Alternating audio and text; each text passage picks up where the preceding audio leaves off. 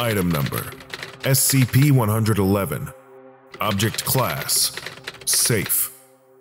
Special Containment Procedures: all specimens of SCP-111 in captivity are housed at Site-19 in a 5 by 5 by 5 plexiglass enclosure containing a temperate forest habitat transplanted from its natural surroundings. Habitat temperature will be maintained at 30 degrees Celsius. Feeding is to take place weekly by personnel placing 3 kilograms of iceberg lettuce into the containment chamber. Water is to be supplied by an automatic misting system which regulates humidity levels at 50%, both for water required by SCP-111 and to prevent fires. In event of SCP-111 specimens breeding, personnel are to collect all eggs and transport them to the Biological Studies Wing for freezing. Description: SCP-111 is an apparently artificial species of invertebrate vaguely resembling snails. Adult specimens of SCP-111 are approximately 20 centimeters in length, 12 centimeters in width, and 15 centimeters in height, although exact size differs slightly between specimens. SCP-111 specimens differ from ordinary snails in that they have a warm-blooded metabolism, complex eyes, small horns consisting of cartilage-ridged tentacles, apparently increased intelligence, and a complex vertebrate-type jaw structure. As well, specimens lay eggs possessing hardened shells. Most abnormally, SCP-111 specimens possess small hollow sacs below their lower jaws containing methane from digestive byproducts. A series of data expunged along the inside of the trachea serves as a lighter, igniting stored methane as the specimen exhales, blowing a small jet of flame from its mouth. Said fire breathing generally occurs in event of stress or anger, although is not apparently used deliberately for destruction, but rather as a warning. This is presumably due to the limited size of methane sacs, which limits SCP-111 specimens in the amount of fire they can exhale at a time, and requiring both time and starch-rich food to refuel. SCP-111's behavior is inconsistent with that of ordinary snail species, including whistling and hooting vocalizations, easily audible to humans, high intellect seen in such tests as data expunged, and parents caring for their young. Hatchlings have been observed imprinting on their parents, other members of their own species, or researchers. This is presumed to be a deliberate trait based on Document 111A, as it means that hatchlings imprint upon owners. History: on a package containing 12 SCP-111 eggs in Document 111A was mailed to Data Expunged, a Foundation front organization.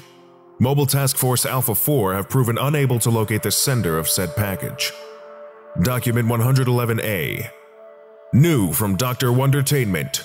Dragon-Snails, the perfect pets for the fantasy-loving child.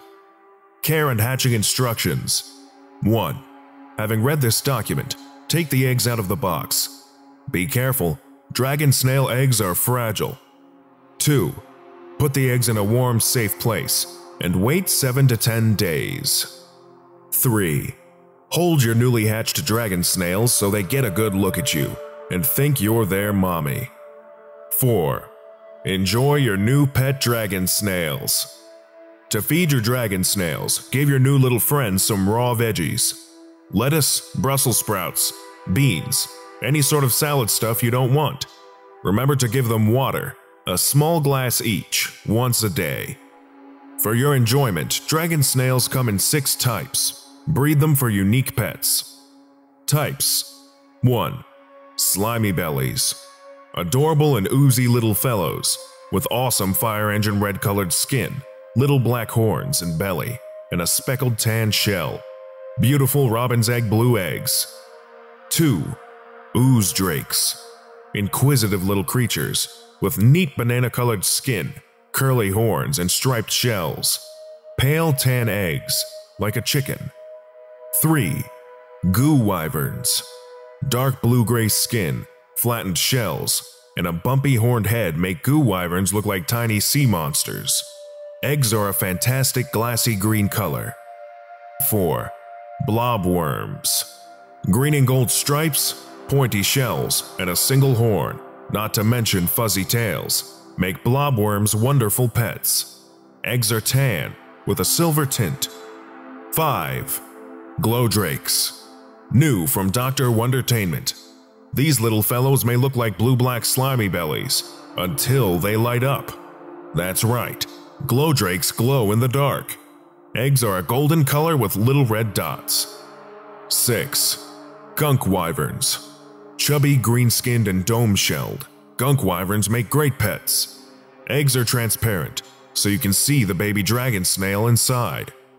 Parental notice. As Dr. Wondertainment's dragon-snails breathe fire, they have been known to cause house fires. For maximum playtime fun and safety, it is recommended that fire extinguishers be kept handy. Despite this, Dr. Wondertainment is not legally, morally, or financially responsible for any injuries, death, or property damage resulting from the unsafe use of dragon-snails or any other Dr. Wondertainment products. By reading this document and incubating your dragon-snail eggs, you agree to all said terms and forfeit your rights to lawsuits, organized boycotts, protests, honor duels, etc. Enjoy your purchase. Lesson complete. If you missed the previous orientation, go watch SCP-110, Subterranean City, right now. Or for the complete course, watch this playlist.